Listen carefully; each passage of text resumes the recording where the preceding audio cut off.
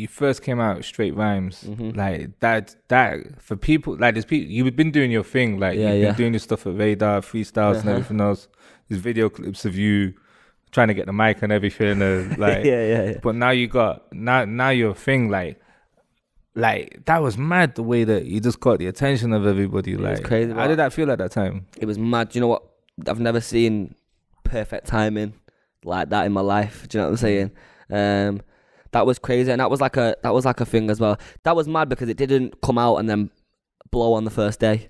So I thought it was just another what made normal that tune release. blow? Apart from how great it is, but what was the thing that really got it the attention? GRM Daily and I'm Just Bait.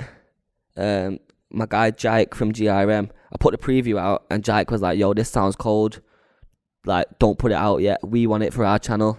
Wow. And I was like, nah G, like not because we got anything against GRM, because we wanted to build I didn't have no subscribers on my channel, and it's like literally zero.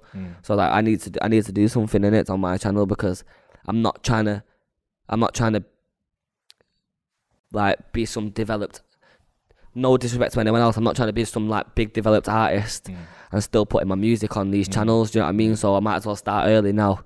So I've got the subscribers, do you know what I mean? So It's good foresight. Yeah. So we put Straight Rhymes on there, and then obviously because he just liked it so much, Jake, he said, well, I don't care if it's on the channel or not, I'm still going to share it. And he put it on the Instagram page, which done more than enough. Right. Video bus.